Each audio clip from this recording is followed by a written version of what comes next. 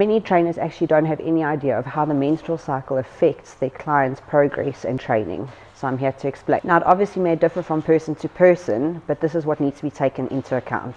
So the average menstrual cycle is 28 days. Split that in half and you've got ovulation at day 14.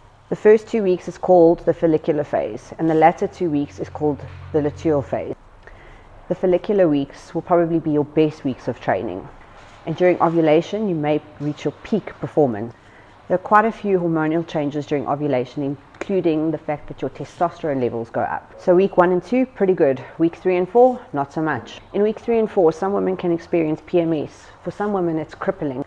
Depression, fatigue, and irritability are just some of the symptoms of PMS for some women. But now, from a training point of view, endurance is out the window, strength is out the window. Many women may experience an increase in hunger, which totally screws with your diet. This is because there's a metabolic change in women during this period, and you need an increase of energy. But many people don't realize this, and they don't make changes to their diet, and then they just fall off the wagon. So what changes should us as trainers make for our clients? In the first 2 weeks, get your clients to push for their personal bests.